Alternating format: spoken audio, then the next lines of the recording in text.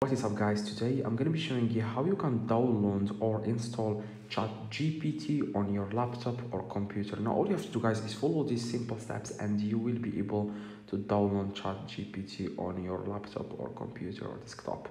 Now all you have to do guys, you want to search for Chat GPT, okay? You want to search for the web version of Chat GPT. As you can see now, after you are on this page guys, this is very quick and simple. All you have to do, you want to click three little dots in the top. All right, by the way, I am using Google Chrome, so you want to click on three little dots in the top right.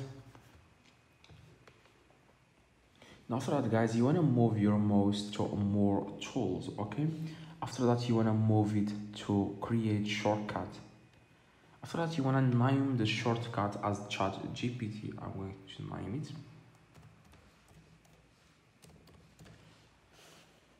Now you want to click on create.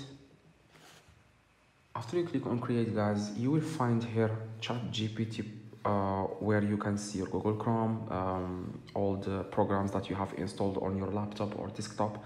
You will find here Chat GPT, and now you can open it whenever you want without having to do it manually.